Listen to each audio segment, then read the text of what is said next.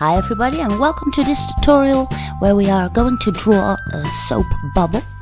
So I will explain how this is done. What you need are some colored pencil, maybe you have a blender stick, or you can just use your finger to rub in the pigments a little bit. And you also need a little tiny ball, rounded, that will help you for the first setup. And you will also need black paper.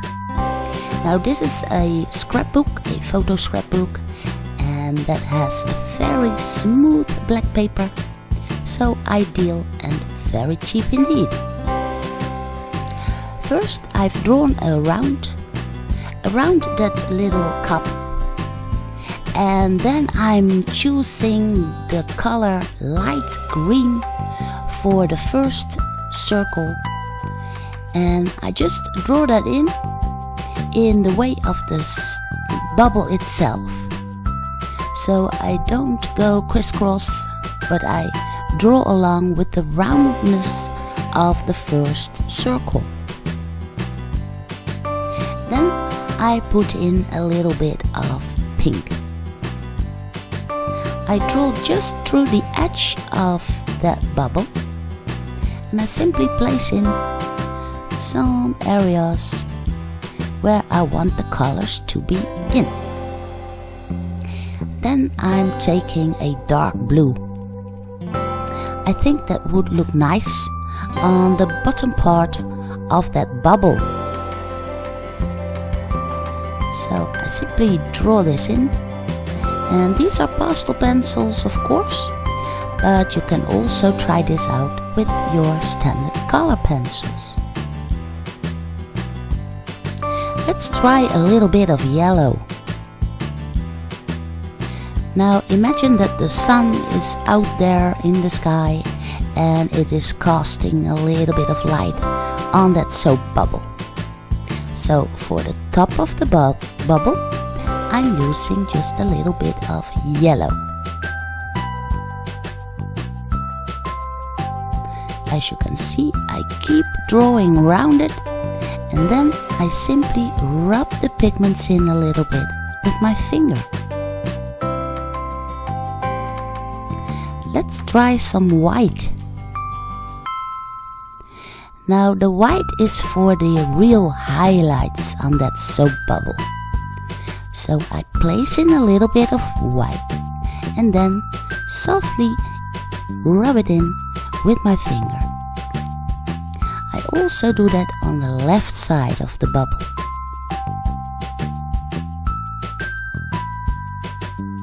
Here on the edge, I also draw in a little bit of white.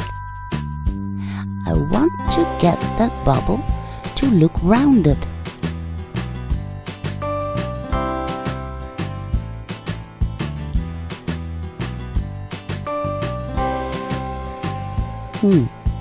Okay. This is starting to look rather rounded. Let's try out some blue. The light blue I use also on the top of the bubble. So the lower part is a little bit darker than the top part. I also put it in a little bit on the left side. Now this is a very nice tip indeed. When you take your black pencil, you can see that the black from the pigments is a little bit darker than the paper itself.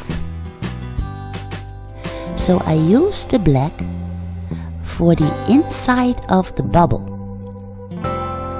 I put in a little bit of pigment and then I rub it in.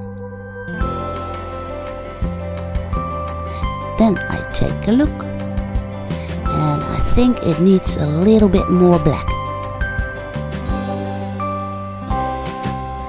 Okay, that's better. Now let's put in some dots. The dots will help you to make your bubble appear more rounded, and you can also draw in some flashy lights that are casted off that bubble. Now this gives a very awesome effect.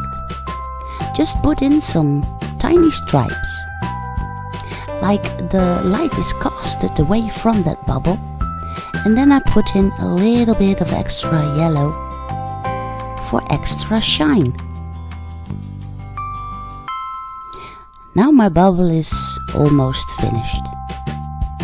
I draw in a little bit of extra black for the inside of the bubble, and then my drawing is done.